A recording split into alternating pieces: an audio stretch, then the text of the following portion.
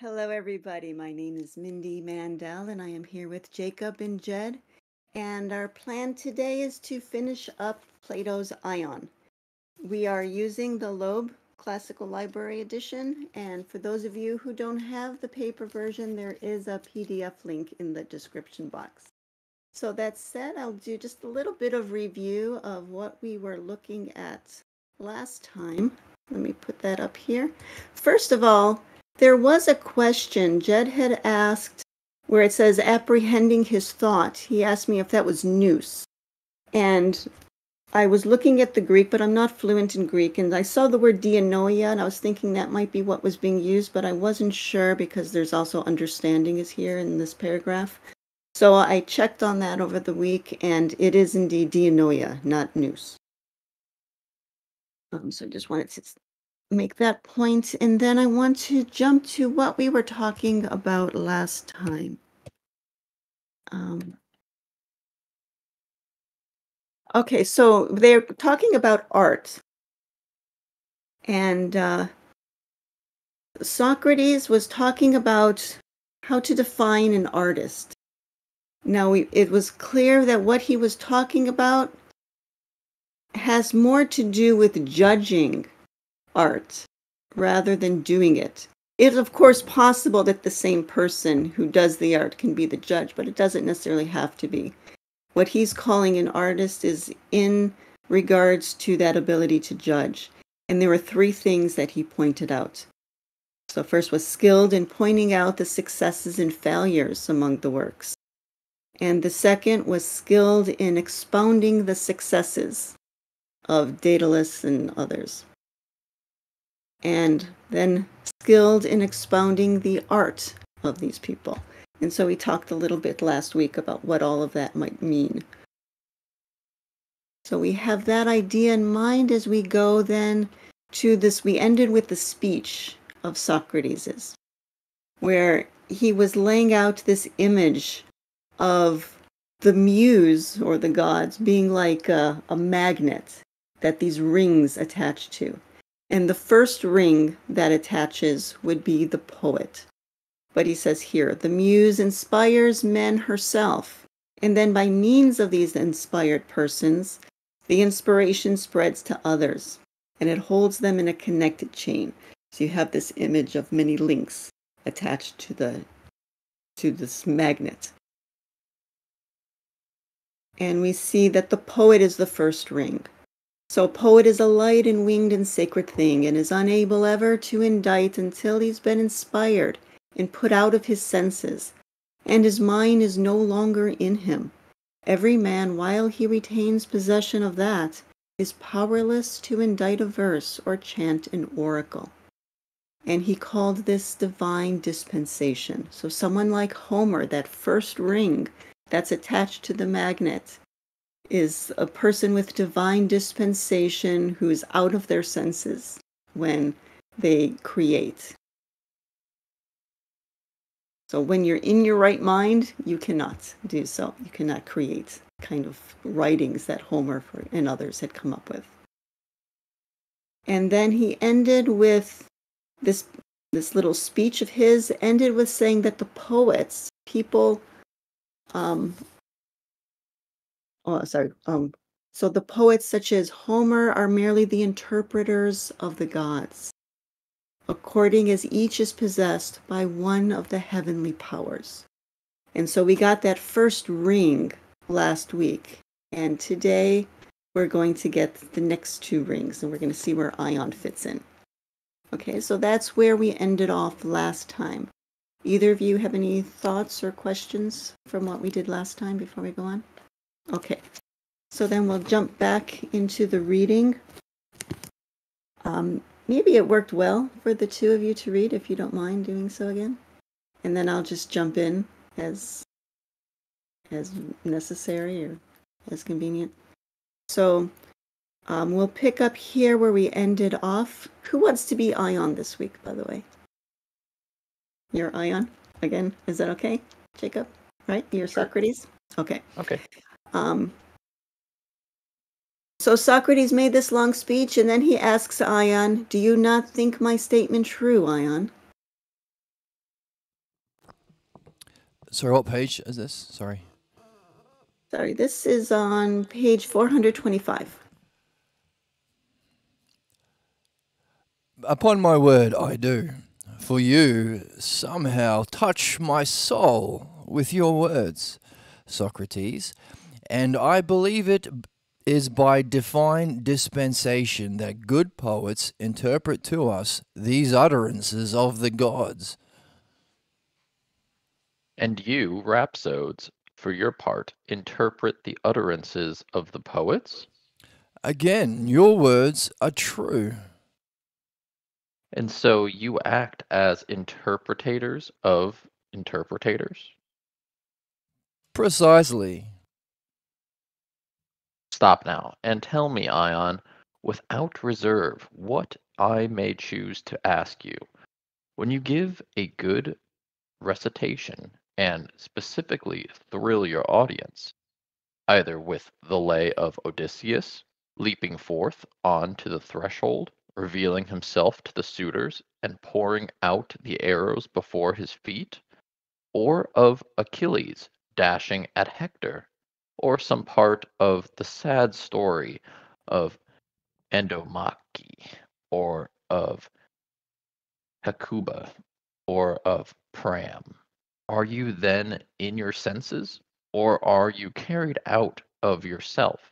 And does your soul in an ecstasy suppose herself to be among the scenes you are describing, whether they be in Ithaca or in Troy, or as the poems may chance to place them? How vivid to me, Socrates, is this part of your proof. For I will tell you without reserve, when I relate a tale of woe, my eyes are filled with tears. And when it is of fear or awe, my hair stands on end with terror, and my heart leaps.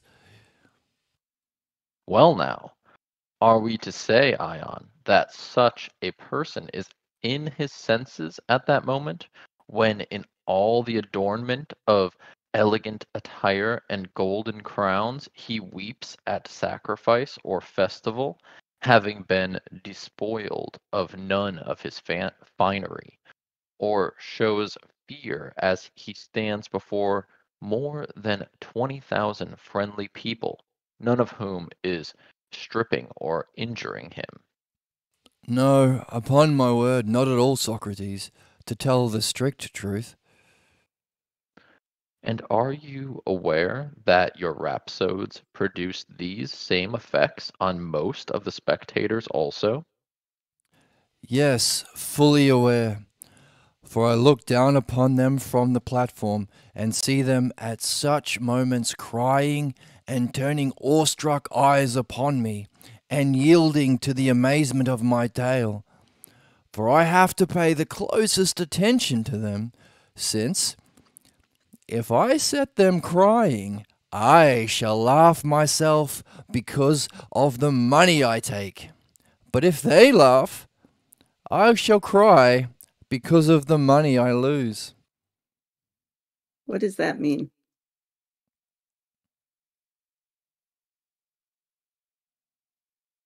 Hmm, Okay. not sure. What is he doing in that moment? What is he describing? Is he caught up in the emotion of the scene? Because up above, the way he was describing it, it sounds like he's very much caught up in it. He cries along, and I relate a tale of woe, excuse me. My eyes are filled with tears. It sounds like he's very caught up in the emotion. Is that what he's describing here? So that he can get a paycheck. Maybe Hmm. he's caught up, but What state of mind do you imagine he's in when he's doing this? maybe the mindset of someone who's doing their job or Hmm. just working for, you know, for money. Okay. Yeah. Yeah. Anything you want to add to that, Jed? Yeah, I wonder how much he can get wrapped up in something if he's paying Hmm. uh, careful, closest attention to whether his crowd is laughing or crying. Mm, Um, yeah. it's taking his cues from others, and also reminds me of how a lot of grifters, right wing grifters and stuff, prey on fear and anger and making people upset. They know Mhm. they make more money by making people upset at the liberals or the left or the woke or whatever is the daily thing, Mhm. um, rather than making people happy and in a positive state of mind. They make more money putting people in a negative state of mind for some reason. Hmm. Yeah, or think of, we don't have to get political, but thinking of, like, for example, sad movies, the tearjerker movie. People, there's something cathartic, maybe, about um, having that release. And so that's the spectators. But as for Ion, he sounds like you were saying there, kind of like the way the grifters work. There's something calculated about it, a kind of manipulation of the audience, right? He's not really caught up in it. He can't be caught up in it if this is what he's doing. Maybe above, he's just saying what Socrates wants to hear, what he thinks is the right answer. But what he's saying here is very different. This is calculated. How divinely inspired from the gods can he be if he's following his own motivation to make money? Like, is he really being a vessel for the gods? That's a question to hold on to. Yeah.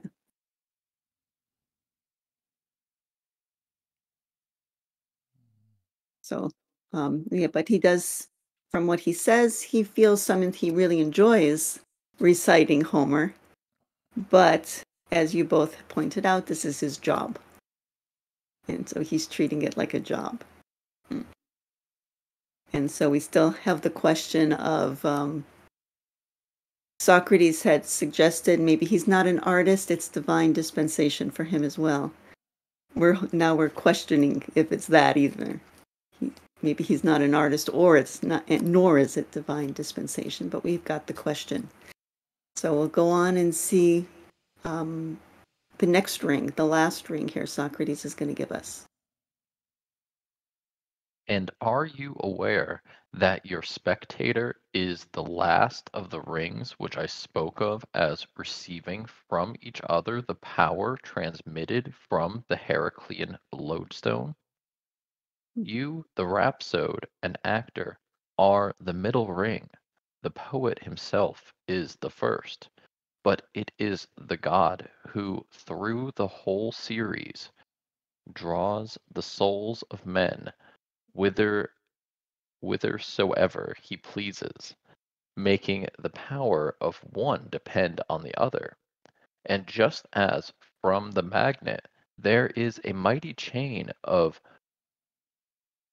Boring. choric choric performers and masters and undermasters suspended from side connections from the rings that hang down from the muse.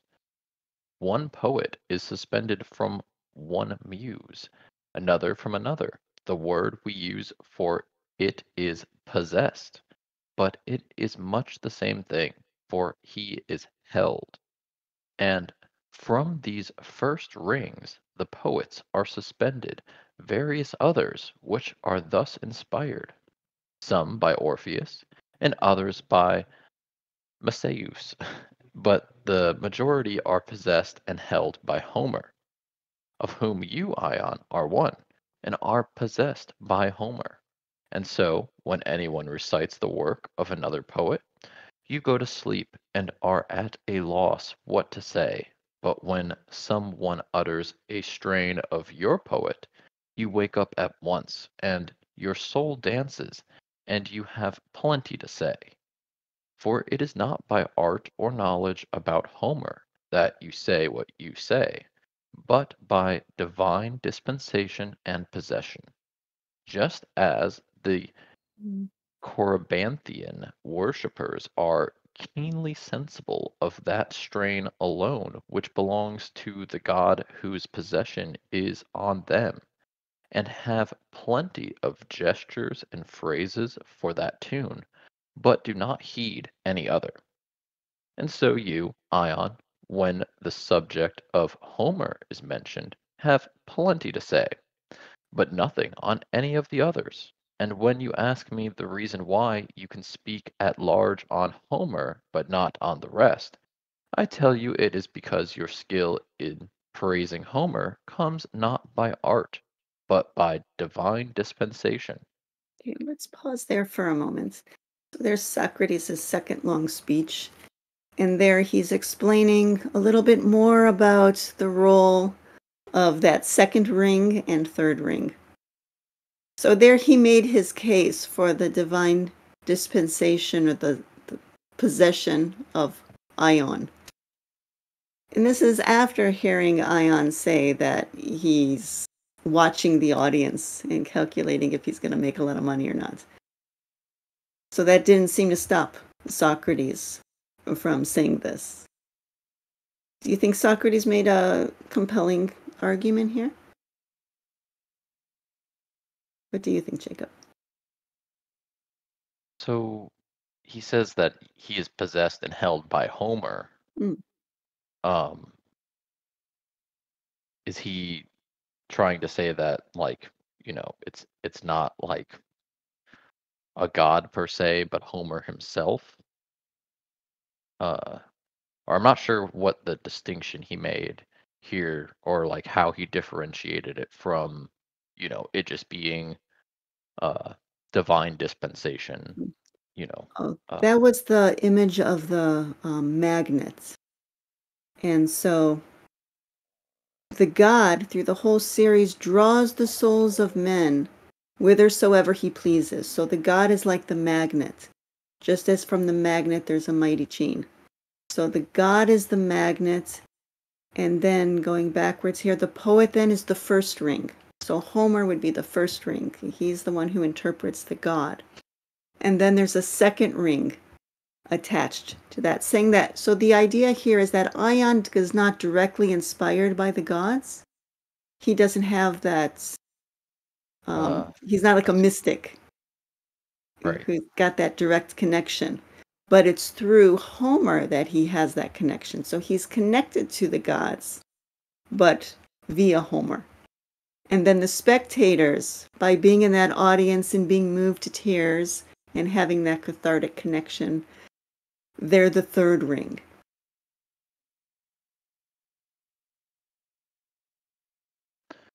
I guess it brings up the question of whether, Mm-hmm. how far down do you go on the ring and still Mm-hmm. say that someone is like divinely inspired, Mm-hmm. or if you're on the second or the third level of the ring, then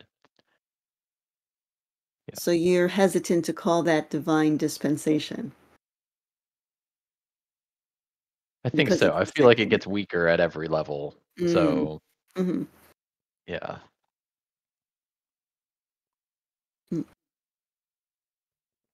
Do you think there is something maybe analogous to this idea of possession, maybe in a weaker form? Do you think does that explain what's going on here? It's not by art or knowledge about Homer that you enjoy talking about him, or do you think it is by art or knowledge? I think it becomes more like art or knowledge the farther down you Mm, go in the rings. okay. Hmm. That raises the question then of then what draws him to that? Like some people are very knowledgeable about computers, some people are very knowledgeable about Homer or Plato, or some people are drawn to learning about art, or some people are drawn to, there's various things. There's something that inspires a person. Some people just really are interested in insects and studying butterflies. Other person has no interest at all. So is there something beyond just art or knowledge to describe that or to explain that?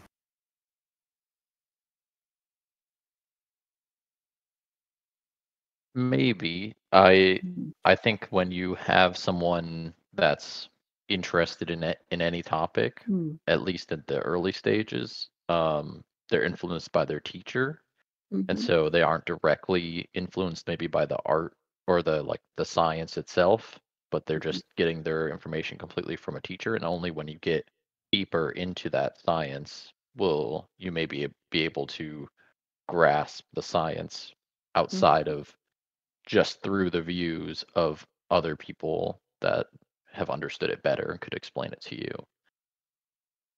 Okay. Mm. Yeah. Jed, what are your thoughts?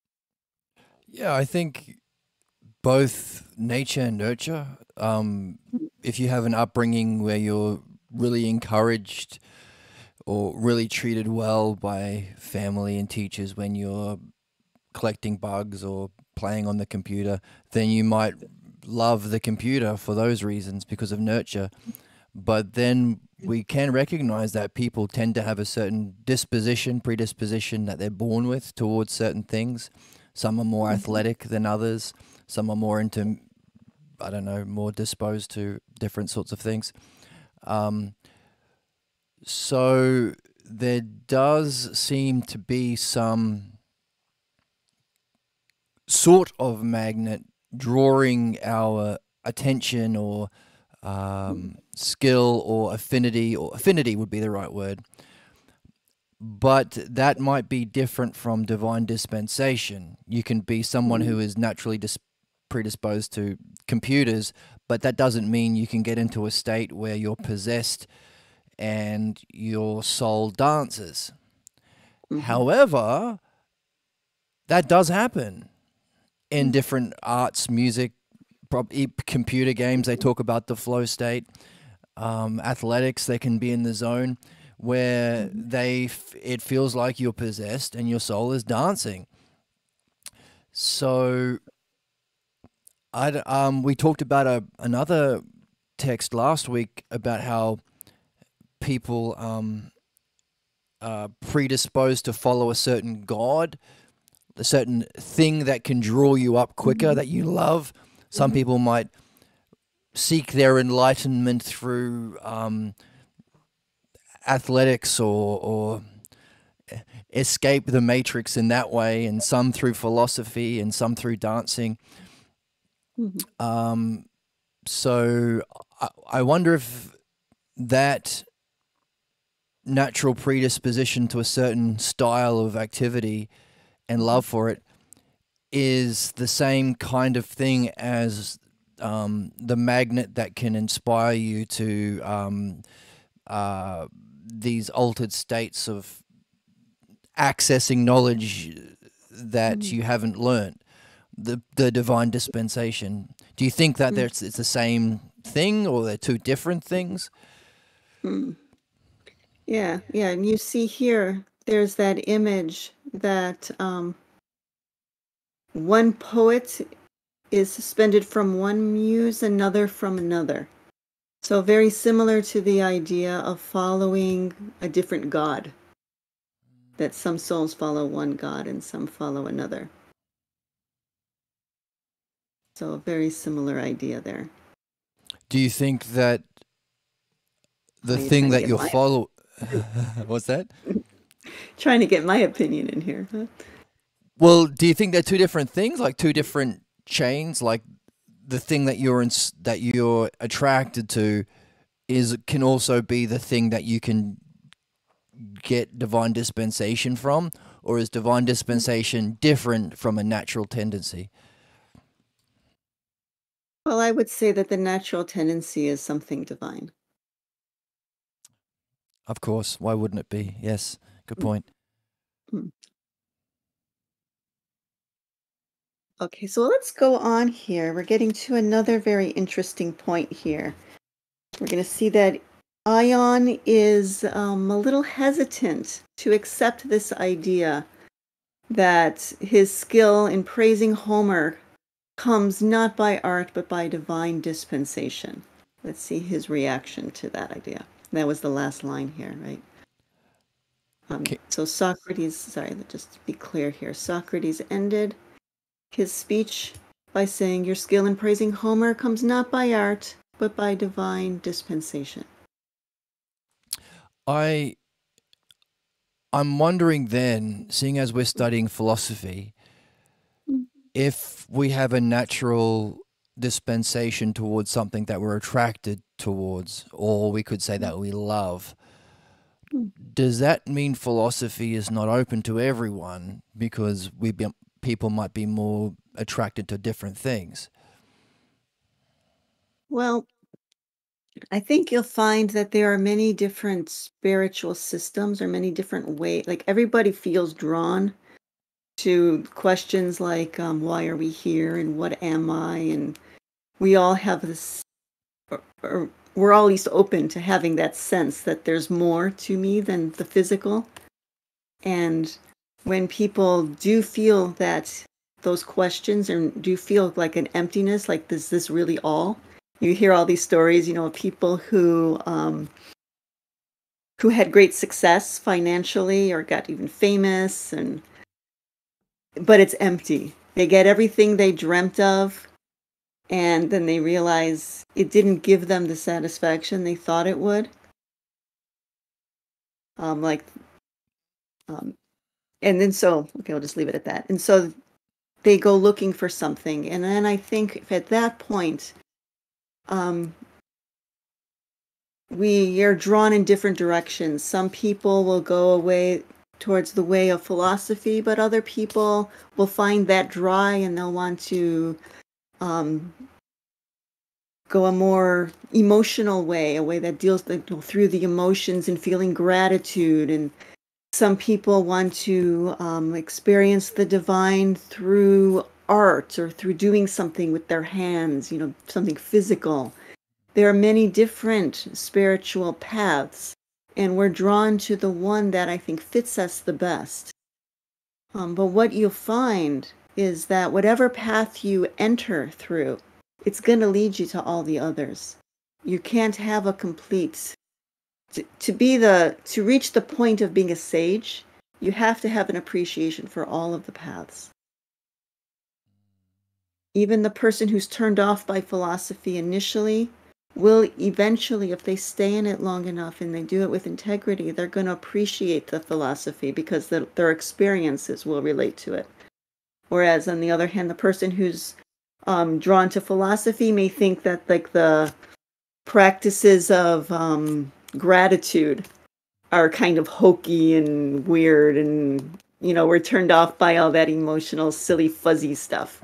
But eventually we appreciate it because through the philosophy we come to see the value of why gratitude is something significant. And it's same with all of the paths. They all eventually emerge or merge together into one. Answer your question? Well, that sounds like what we were describing earlier with the different types of critics, how we gave different stages to be able to talk about a certain painter, then to be able to talk about a sculptor, then to be able to talk about a painter, a sculptor, a dancer, also mythological figures throughout history. That last stage seems to be that stage which encapsulates all of them. And so I wonder if, while Socrates is talking about having a divine dispensation for one particular thing, I wonder if there is a path or an art that does incorporate all of them, allowing you to talk about all of the poets, all of the inspired people, but keeping in mind they're a ring below the god. If we elevate it one step, you could say, well, that person at that last stage who's able to talk about all the different artists, they would therefore be a spiritual thing where you'd be able to talk about all spiritual traditions because all of those artists are ringed down from the main one, which is the god. So to be able to talk, to expound on how well their successful works are would be to talk about how well they encapsulate the message from the God. Therefore, you'd have to be able to speak about all those traditions that you mentioned with maybe understanding. Maybe divine dispensation isn't enough at that level. Maybe that's what Socrates is talking about, where you need art and understanding and knowledge as well to be able to hit all of the different ones. And if that's the case, then we could hierarchically rank this spiritual tradition greater than all of them in that it encapsulates all of them. And then we might actually be able to ask the next question, do all the other ones eventually filter into that last one? Yeah, I'm going to partly hold off on addressing that until we get to the end, because there's still more pieces of the puzzle to fill in before we get to that discussion. I think you're jumping a little ahead with that. I will just point out, though, that having an appreciation for all these different,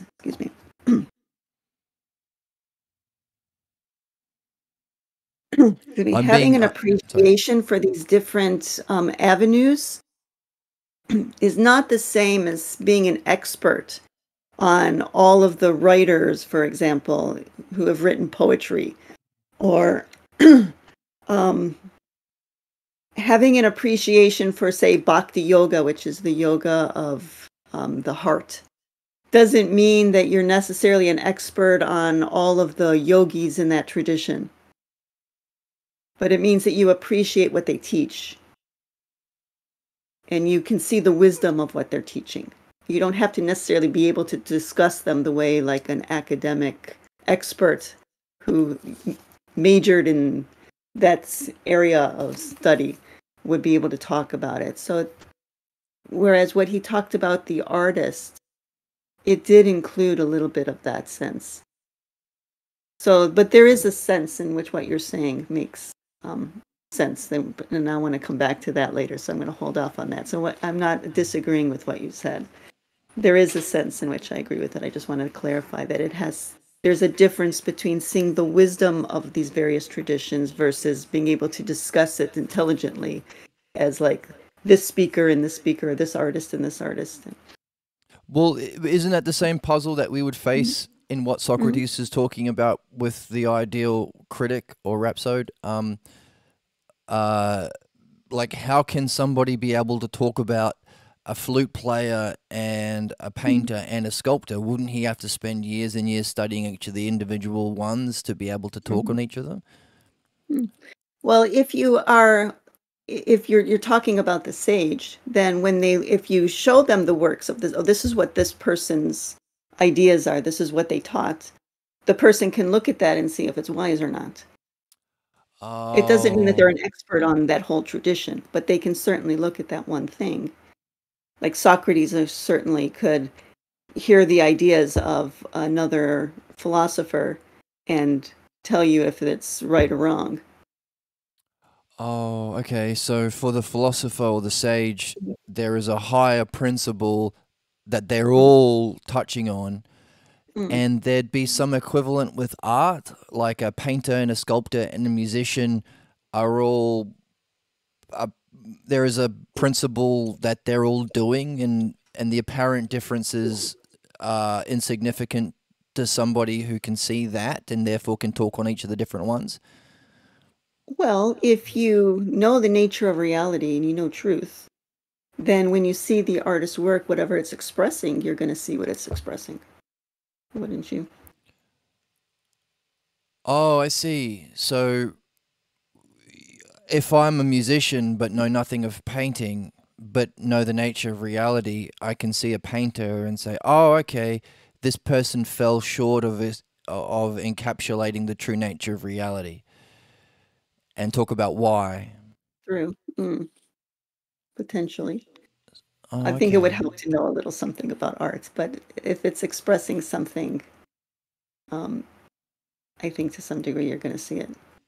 So it wouldn't be about brush strokes per se. The person who can speak on each of them wouldn't be talking about brush strokes. He'd be talking about something higher that is equally applicable and significant to painting as it is to sculpting, as it is to music.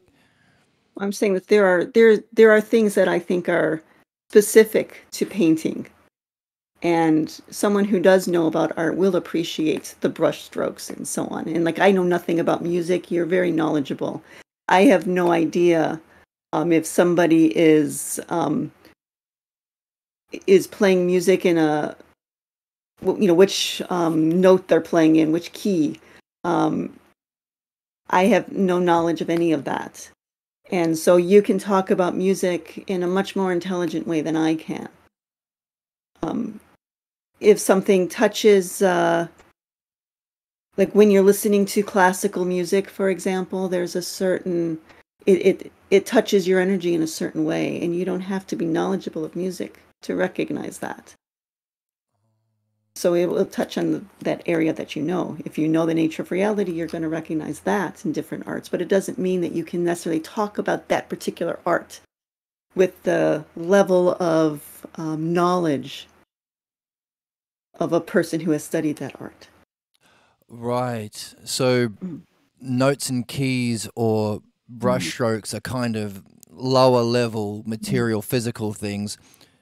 That to I think which to the they people who study that, it's something meaningful, but go Well, I ahead. mean, even to the people who study that, like Mm. like a musician would say, okay, yeah, it's good to know about keys and stuff, but really the reason we play music is this Mm. other thing to be able to Mm. touch the divine and to touch the soul of Mm. your audience, perhaps. And whether or not the person is successful at doing that, someone who knows the nature of reality and knows what it's like for the soul to dance, they could say Mm. whether or not the musician was successful or not, or it was too long, or it didn't have enough symmetry. Maybe there are some principles like symmetry that apply Mm. to all of them, Mhm. and using that language Mhm. of inspiration of soul, and maybe concepts like symmetry or beauty or proportion that touch on all of them. That would be the higher part of the art. Mm. That Mm. somebody who had that could talk about sculpting, painting, and music without Mm. knowing about keys. Mm. Perhaps. Yeah, let's hold on to that question because I think we're jumping ahead. Okay. But at this point here, Socrates tells Ion that his skill in praising Homer comes not by art, but by divine dispensation. Well spoken, I grant you, Socrates. But still, I shall be surprised if you can speak well enough to convince me that I am possessed and mad when I praise Homer. Nor can I think you would believe it of me if you heard me speaking about him. I declare I'm quite willing to hear you, but not until you have first answered me this. On what thing in Homer's story do you speak well? Not on them all, I presume. I assure you, Socrates, on all, without a single exception. Not, of course, including those things of which you have in fact no knowledge, but which Homer tells. And what sort of things are they, which Homer tells, but of which I have no knowledge? Okay, let's pause there for a moment. So Ion rejected this idea that he he praises Homer not by art but by divine dispensation. Seems to be Ion's image from looking at his statement here. What is his image of divine dispensation?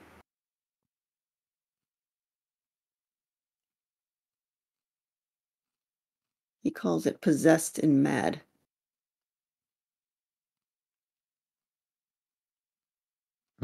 Maybe he just has a negative connotation that he's, Mm. putting there. Although Mm. I think it's a higher form to Mm. be divinely possessed would Mhm. be, you're closer to understanding that science Mhm. if you Mm. are able to be in that state. Right. Yeah. So the idea of being possessed or being mad there's two sides to it. And he's taking it in more of the negative way. And he's saying that he has knowledge and he doesn't want to give that up. He's not willing to give that up, to say, no, he's knowledgeable. And he says here, if you could hear me speaking about him, you would see I'm in my right mind. And then now we're going to get into a very curious section here where Socrates is going to question him to find out what exactly is he more knowledgeable about. So, on what thing in Homer's story do you speak well? He says everything. But are there not things in which you have no knowledge? And he's like, well, what sort of things are those of which I have no knowledge? So he's claiming to have knowledge of everything. And Socrates is going to very slowly here pull it all apart. So, sorry, where did we end off? Did we read Eon's? Socrates, why does not Homer speak a good deal? Okay. There are a lot of people around who claim to have knowledge of everything. Like you said, pastors last time. I call them professional opinion havers. They consider themselves experts in everything. And often they become politicians, interestingly enough. But could we say, like, if Ion is saying, well, if you see me give speeches, you won't call me divinely inspired. And earlier he mentioned not being completely enraptured and having his eye on the states of mind of the audience. Could it be that Ion fails at both what Socrates is talking is the higher understanding and knowledge and dispensation? And he's like rubbish at both? Well, that's the question to hold on to till we get to the end. All right, so let's pick up here where Socrates asks him. Sure. First art.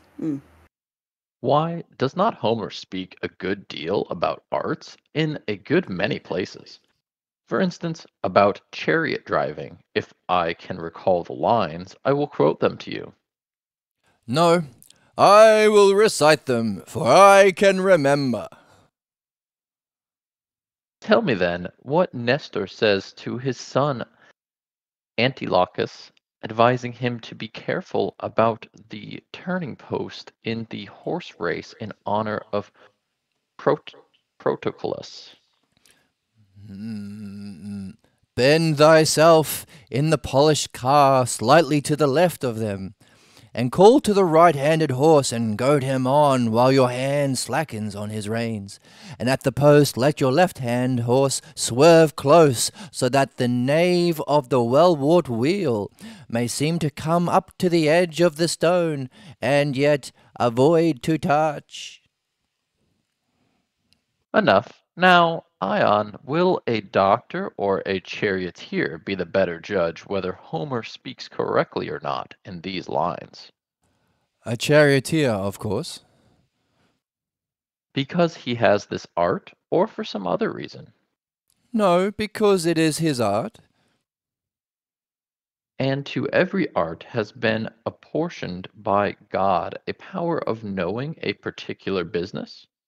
For I take it that what we know by the art of piloting, we cannot also know by that of medicine. No, to be sure. And what we know by medicine, we cannot by carpentry also. No, indeed.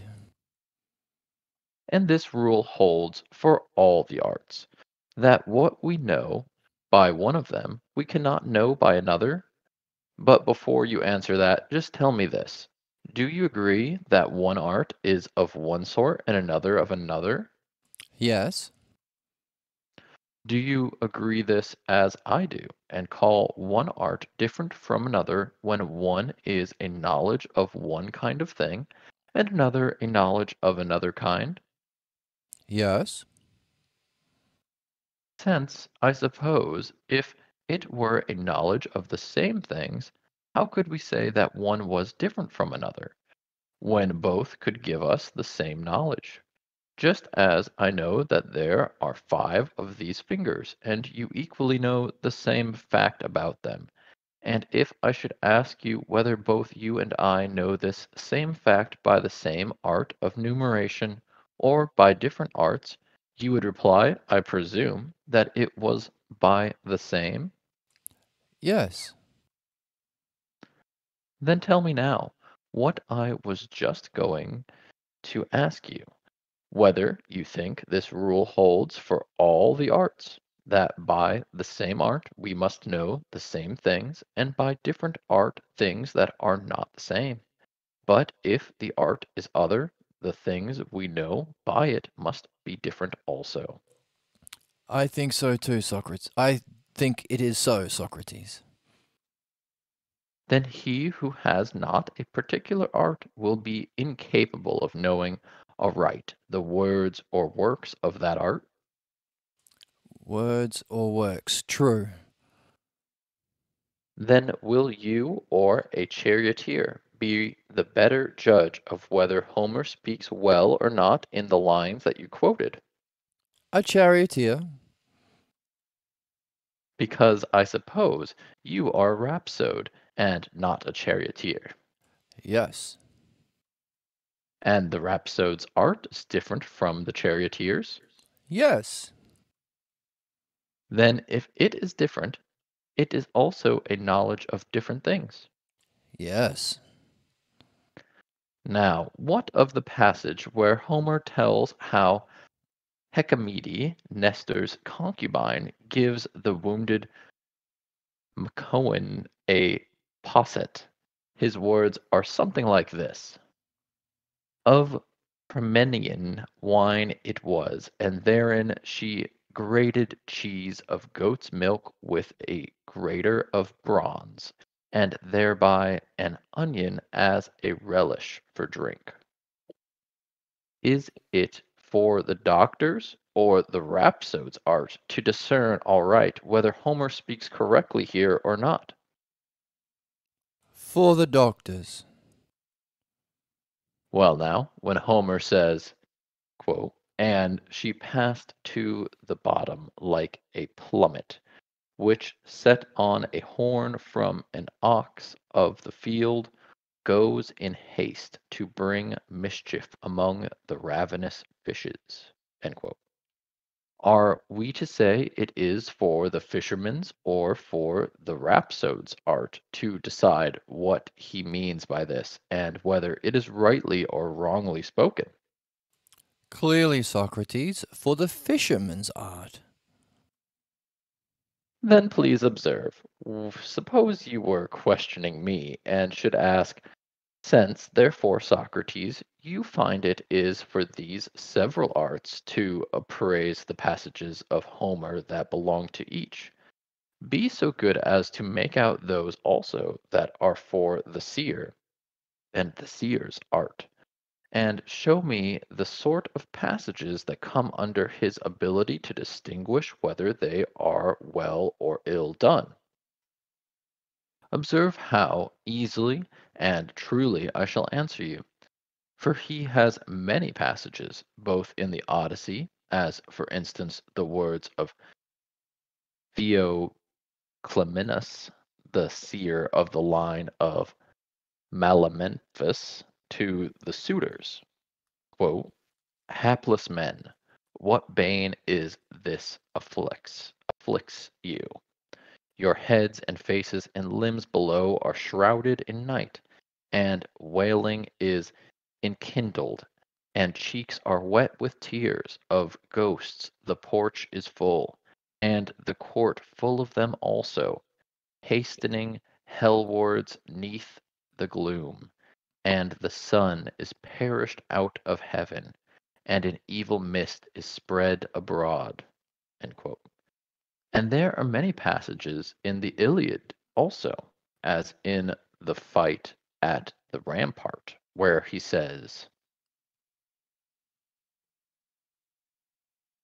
quote, for as they were eager to pass over, a bird had crossed them an eagle of lofty flight, pressing the host at the left hand, and bearing a blood-red monster of a snake, alive and still struggling, nor had it yet unlearnt the lust of battle, for bending back it smote its captor on the breast by the neck, and the bird in the bitterness of pain cast it away to the ground, and dropped it down in the midst of the throng, and then with a cry flew off on the wafting winds. End quote. This passage and others of the sort are those that I should say the seer has to examine and judge. And you speak the truth, Socrates. And so do you, Ion, in saying that. Now you must do as I did, and in return for my picking out from the Odyssey and the Iliad the kinds of passage that belong severally to the seer, the doctor, and the fisherman, you have now to pick out for me, since you are so much more versed in Homer than I, the kinds which belong to the rhapsode, Ion, and the rhapsode's art, and which he should be able to consider and distinguish beyond the rest of mankind. Is Socrates throwing down here a little bit? I mean, Ion's whole thing is being able to remember and recite Homer, and here Socrates is just laying down passage after passage of quotes. What's going on? Apparently, he knows a few of them too. But we have just a few more pages to go, and we're almost out of time. So I'd like to get to the end, and then we can have some discussion. Okay. What I say, Socrates, is all passages. Surely you do not say all, Ion. Can you be so forgetful, and yet forgetfulness would ill become a rhapsode? Why? How am I forgetting? Do you not remember that you said that the art of the rhapsode was different from that of the charioteer? I remember. And you also admitted that, being different, it would know different things? Yes. Then by your own account, the rhapsode's art cannot know everything, nor the rhapsode either. Let us say everything except those instances, Socrates. By those instances, you imply the subjects of practically all the other arts. Well, as he does not know all of them, which kinds will he know? Those things I imagine that it befits a man to say, and the sort of thing that a woman should say, the sort for a slave, and the sort for a free man, and the sort for a subject or for a ruler. Do you mean that the rhapsode will know better than the pilot what sort of thing a ruler of a storm-tossed vessel at sea should say? No, the pilot knows better in that case. Well, will the rhapsode know better than the doctor what sort of thing a ruler of a sick man should say? No, not in that case either. But he will know the sort for a slave, you say. Oh, yes. For instance, if the slave is a cowherd, you say the rhapsode will know what the other should say to pacify his cows when they get fierce, but the cowherd will not. That is so. That is not so. Well, What? That's not so. That doesn't make sense, Socrates. well, the sort of thing that a woman ought to say, a spinning woman, about the working of wool, No, not that either. but he will know what a man should say when he is a general exhorting his men. Oh, yes, that sort of thing a rhapsody will know. Well, But is the art of the rhapsode the art of the general? I, at any rate, should know what a general ought to say. Yes, since I dare say you are good at generalship also, Ion. For in fact, if you happen to have skill in horsemanship as well as in the lyre, you would know when horses were well or ill managed. But if I asked you, by which art is it, Ion, that you know that horses are being well managed? By your skill as a horseman or as a player of the lyre? What would your answer be? I should say by my skill as a horseman. And if again you were distinguishing the good lyre players, you would admit that you distinguished by your skill in the lyre and not by your skill as a horseman. Yes? And when you judge of military matters, do you judge as having skill in generalship or as good rhapsode? To my mind, there is no difference. What? No difference, do you say? Do you mean that the art of the rhapsode and the general is one, not two? It is one, to my mind. So that anyone who is a good rhapsode is also, in fact, a good general? Certainly, Socrates. And again, anyone who happens to be a good general is also a good rhapsode. Well, no, there I do not agree. But still, you agree that anyone who is a good rhapsode is also a good general? Oh, to be sure. And you are the best rhapsode in Greece. Far the best, Socrates. Are you also, Ion, the best general in Greece? Well, to be sure of it, Socrates. And that I owe to my study of Homer. Then how, in heaven's name, can it be, Ion, that you, who are both the best general and the best rhapsode in Greece, go about performing as a rhapsode to the Greeks, but not a general? Or do you suppose that the Greeks feel a great need of a rhapsode in the glory of his golden crown, but of a general none at all?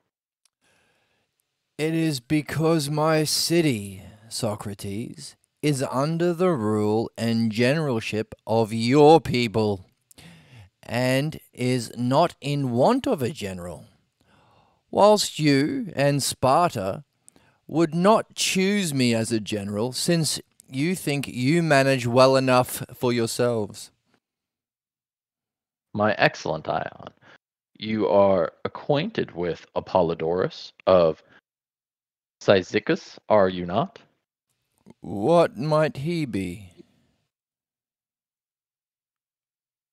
A man whom the Athenians have often chosen as their general, though a foreigner, and Phanosthenes of Andros, and Heraclitus of Chalzomene, whom my city invests with the high command and other offices altogether. Oh, sorry, whom my city invests with the high command and other offices, although they are foreigners, because they have proved themselves to be competent. And will she not choose Ion of Ephesus as her general and honor him if he shows himself competent? Why, you Ephesians are by origin Athenians, are you not? And Ephesus is inferior to no city. But in fact, Ion, if you are right in saying it is by art and knowledge that you are able to praise Homer, you are playing me false. You have professed to me that you know any amount of fine things about Homer, and you promise to display them. But you are only deceiving me, and so far from displaying the subjects of your skill, you decline even to tell me what they are, for all my entreaties. You are a perfect Proteus in the way you take on every kind of shape, twisting about this way and that, until at last you elude my grasp in the guise of a general, so as to avoid displaying your skill in Homeric lore. Now, if you are an artist, and as I was saying just now, you only promised me a display about Homer to deceive me, you are playing me false. Whilst if you are no artist, but speak fully and finely about Homer, as I said you did, without any knowledge, but by a divine dispensation which causes you to be possessed by the poet, you play quite fair. Choose, therefore, which of the two you prefer us to call you, dishonest or divine.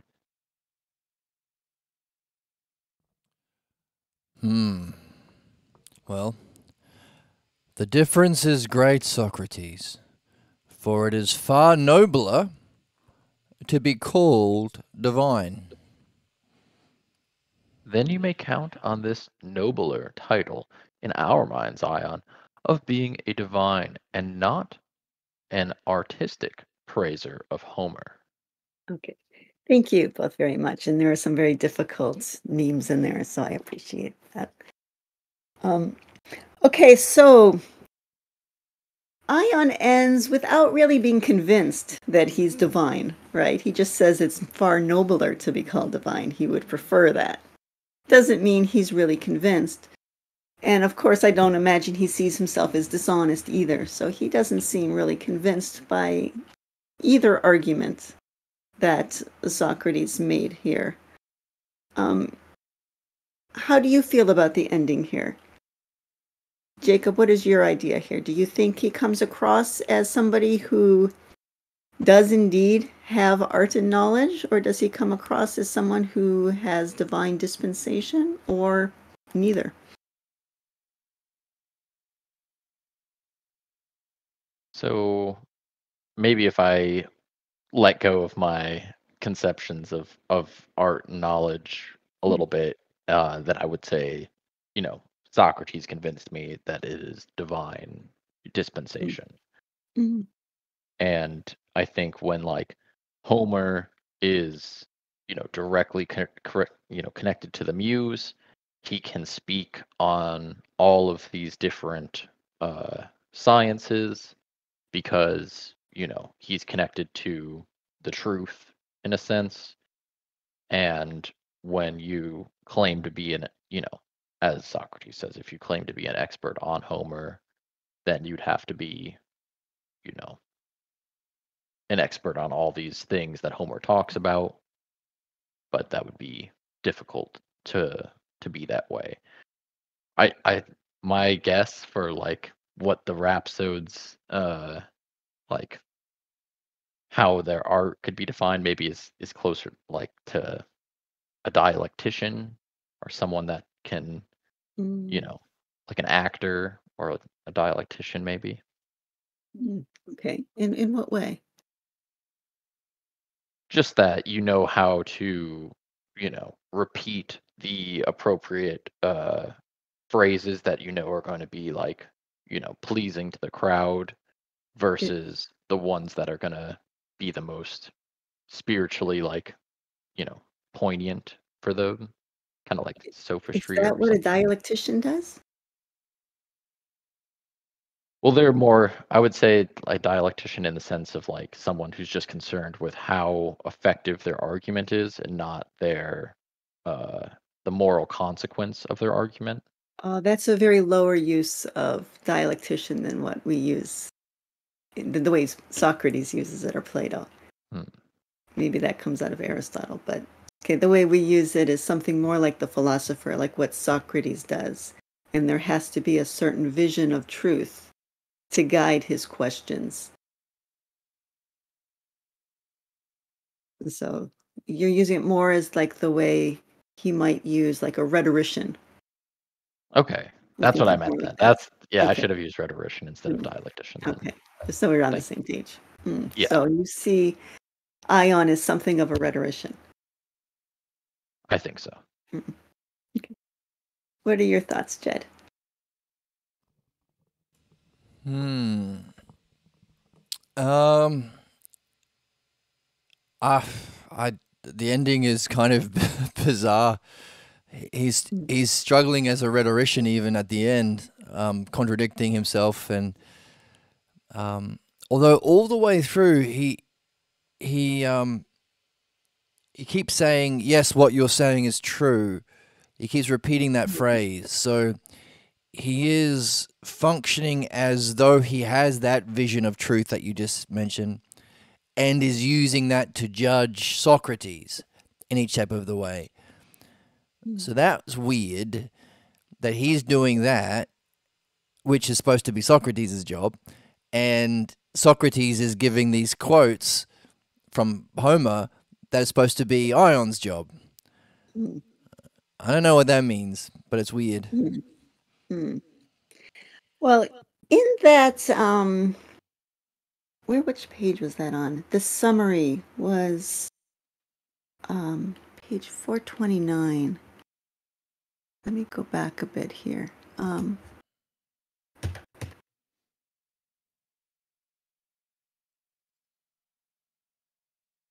no, so further down. Sorry. Where was it? He gave. Oh yeah, here. He says, "You, the rhapsode and actor, are the middle ring." Okay, so sorry. The spectator is the last ring. The rhapsode and actor, like Ion, would be the middle ring. The poet, such as Homer, would be the first ring, and then the muse is the magnet. Is the artist anywhere in there?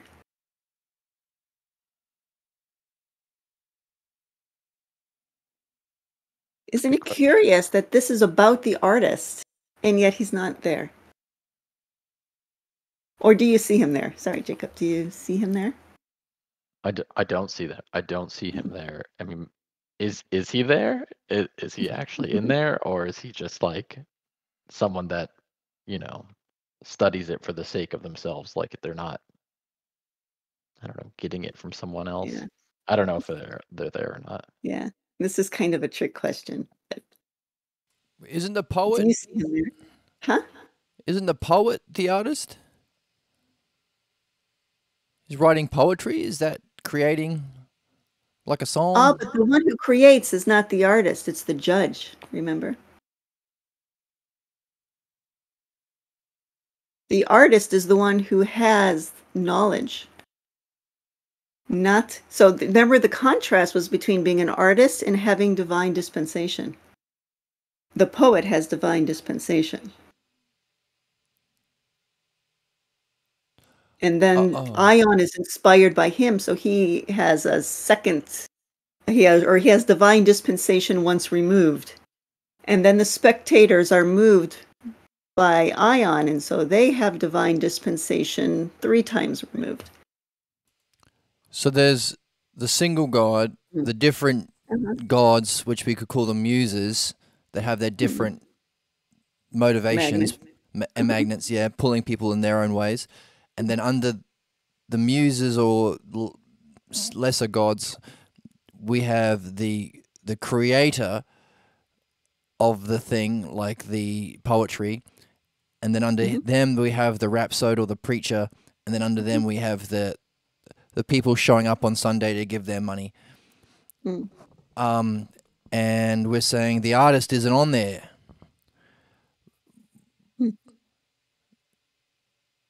What do you make of that? Does Socrates comment about the divine dispensation as being part of his art in any text? Oh, we're in this subtext. I mean, in this text? Sorry. Yeah. He Like, never defined it. But he contrasted it as he presented it as the contrast to the artist. The closest I think maybe he came to defining it is where he introduced it here.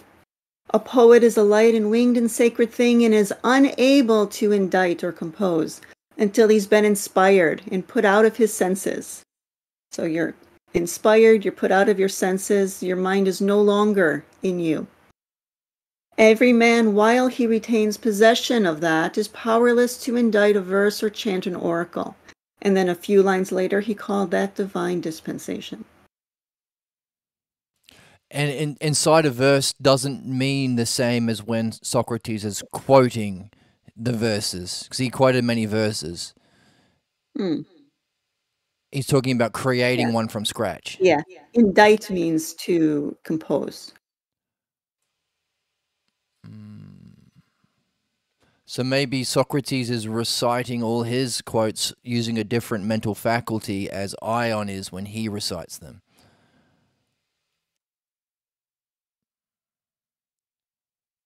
Or Ion doesn't have it either, and he's just doing it from. They're both just doing it from memory. Mm. Perhaps, but that's very different from what Homer did in creating the Iliad and the Odyssey. Right. Well, what about Socrates? Never wrote anything down, but could there be a muse and a chain that philosophers and Plato was following in writing the Ion? In other places, Socrates says that he was a follower of Apollo. Plato never told us who he was a follower of. So maybe there is a chain for the artist, but a different chain, and maybe we can hierarchically rank which is the better chains. Mm.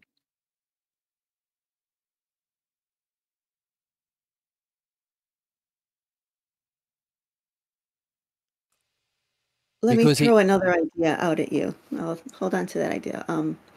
Coming back here, where he gives us the image of the spectator is the last ring, the rhapsode or actor is the middle ring, the poet is the first, the god or the muse through the whole series draws the souls of men whether he pleases. That's your magnet.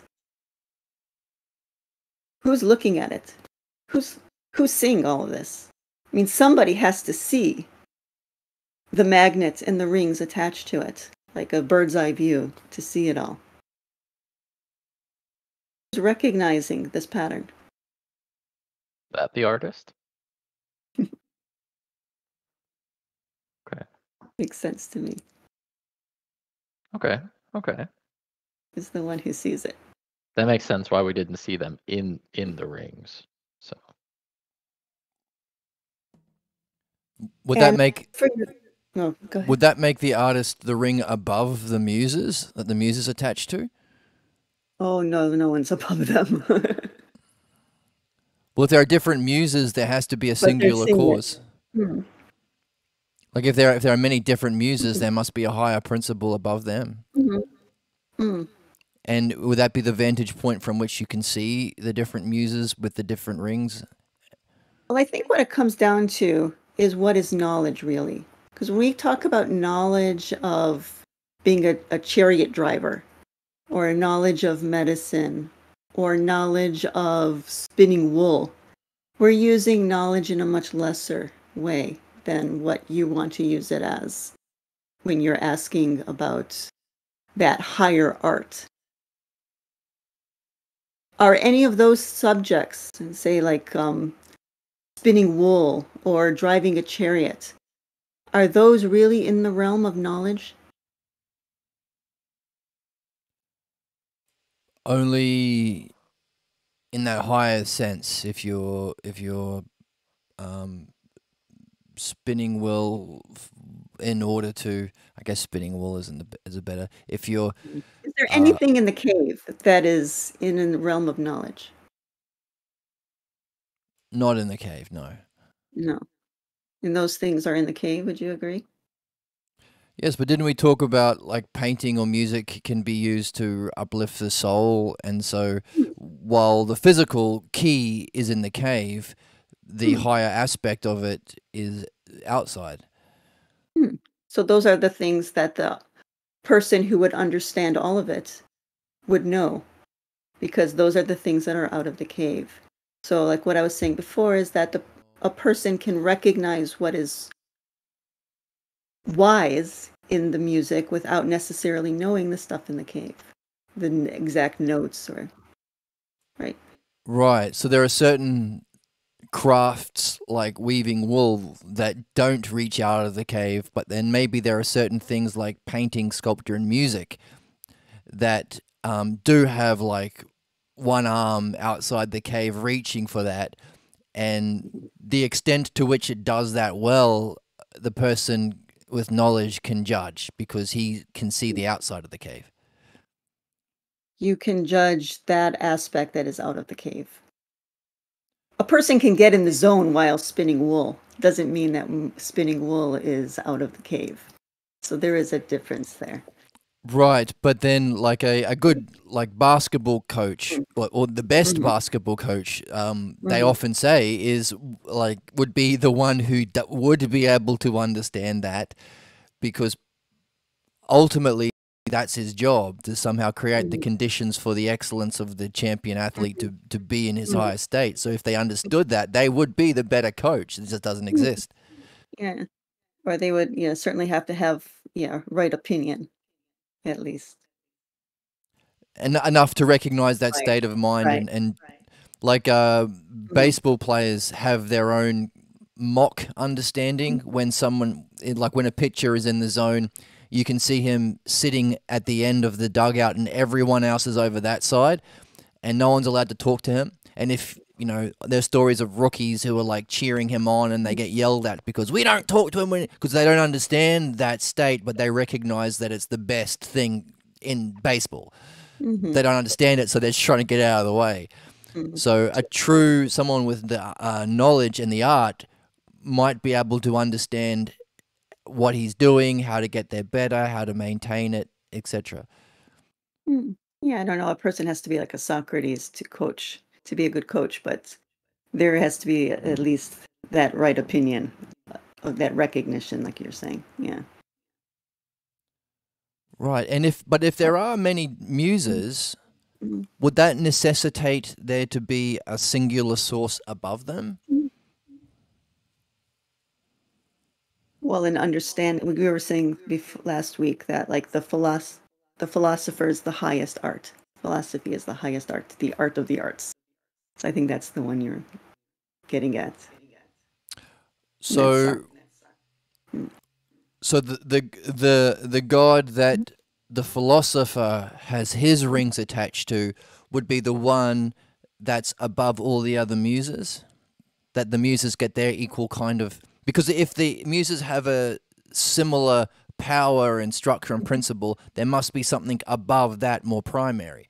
Could do you that be know what who the do you know who is the god above the muses? Zeus? Kronos? I'll give you a hint. He's the god that Socrates follows. Apollo? Yes, I because he's thought the god Zeus of was the. music, and the muses follow him. Oh, I see. So Apollo is often represented as like in the listing of the 12 Olympian gods as at the bottom. Mm. But And yet his there's name means not one. Isn't that curious? He's the his most, name. if you go from the most, he's the last of the 12, is the way Plato has organized it. At least in Plato's organization, different philosophers may have different organizations. But um, Zeus and Hestia are at the top, and it goes down to the most differentiated, with Apollo as the last, and his name means not many. Isn't that curious? Yeah, what does that mean? I spent a long time figuring that one out, but you can figure it out. We'll talk about it Oh, next week. Tell me next so what you came up with. okay, so we're saying that in that particular way of using the gods, he's at the bottom, but there's another way of understanding Apollo as Mhm. above all the other gods. He has a certain function, Oh, but wait, hang on a second. let's just leave it at that. maybe I'm confusing gods and muses. He's not above the other gods, but he's above the other muses, and that would Yes. be different. Yes. Oh, I see where I made my mistake. Mm. But of those 12 gods, why is he the last, and why does his name mean not many? So we'll leave it at that. But anyway, yes, Socrates follows Apollo, and Apollo is above all of the muses. And so the art that recognizes all the arts is philosophy. So, Mm. what would be the highest in the individual chains is Uh-huh. actually the second rung of Plato's chain because it's attached. So the muse is attached to Apollo. Mm-hmm. So therefore, Socrates can look down and see all the other chains and describe them to Ion. Hmm. That's a nice way to put it. Yeah. Ooh. I like that. Okay, and we'll end it there. Any last thoughts, Jacob? We didn't mean to leave you out of that one. We went on a Oh, little bit of a I like back the and list. forth there. Okay. All right, and thank you both also for your reading as well and your comments. And then from next week, we are going on to the Gorgias. And again, we will use the Loeb, and I will put a link in the description box for a PDF of that. Can I And ask before we wrap it up? sure. We started by saying that Socrates was going to make two speeches. We Mhm. got the second one today where he talked about why he falls asleep when people talk about other poets. What was the first one? Well, Socrates' two speeches were the first one was when he introduced the magnet and the poet as the first rung. And the second speech was where he went more in detail about the second ring. The And this is the why you have divine dispensation. the Rhapsodies Mm, ring. yes. Oh, okay. So he was filling out the thing, and he also said, "By the way, the proof of this is you. This is why you fall asleep." Yes. It's an interesting proof through a negative. Indeed. And Okay. do we comment? Could we comment about Ion's like um personality, wanting to be thinking he's a should be a general, and how dangerous that can be, and how he's unwilling to follow the arguments, and Well, as long as he's to, not a general, I'm not scared. and this Proteus, is he the Mhm. same guy that's been talked about in the other talks? That no, that's the moving statue. Oh, that's Daedalus. Daedalus, right, Mm. right. So we've got Daedalus and Mhm. Proteus as kind of like metaphors or to make fun of people. The Uh, shapeshifter. uh, yeah, Proteus is the shapeshifter. So when somebody keeps reneging on their arguments, you can call them a Proteus. Yes. And when someone's trying to claim that that they're not responsible for their actions, you can call them a Daidius because There they're you go. moving others or something Mm, while being a statue. their statues are running away. Yes. Yeah. I feel like we're missing some historical context or something around Ion, where maybe he was in a battle or some why he thinks that about generalship. Yeah, that is curious. That's very curious that he could read this. He reads Homer, and so he thinks, no, now he can be a general. Yeah. Thank you all for watching this on YouTube. I thank both of you for going through this with me. I find it very helpful to go through them again, so it's for me as well. And next week, then, we go into the Gorgias. So I do hope that all of you watching this on YouTube will join us for that. Thank you very much. So long.